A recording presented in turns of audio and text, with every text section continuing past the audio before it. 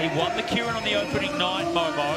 It was a real surprise. He hasn't been anywhere near the fastest in the flying lap time trial, but he tactically rode a very good race. And he's going to have to step on the pedal if he wants to try and hold the back wheel now of Max Levy.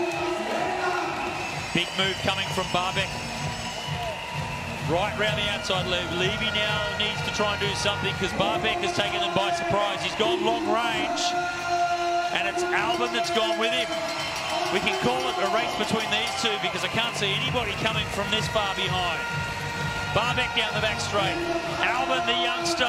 He's only 18. Has he got enough to come over the top of the veteran from the Czech Republic? He might get there. He's not going to be able to. Superman Barbeck went long range, and it was enough to get the win. He was under threat, though, from Esow Alben, but the little one from India wasn't able to come over the top of Barbeck.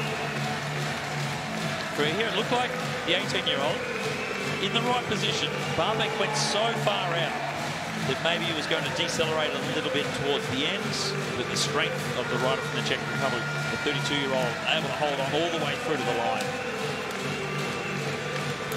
Fight back from Alben. He realised he wasn't going to get there, so put on a show instead, popping a wheelie. Barbeck gets the win in the Kieran ahead of Alben.